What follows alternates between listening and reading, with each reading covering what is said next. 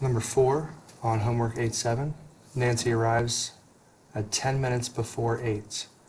It says write the time, then answer the question. So if it's before 8, then we know that the hour is 7.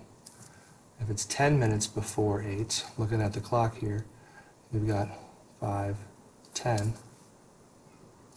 and that would be 5, 10, 15, 20, 25, 30, 35, 40, 45, 50, 7, 50. Again, we could have said 60 minus 10 equals 50 to find the time there. So is Nancy early or late for school? If school starts at 8 and we arrive before 8, she is early for school.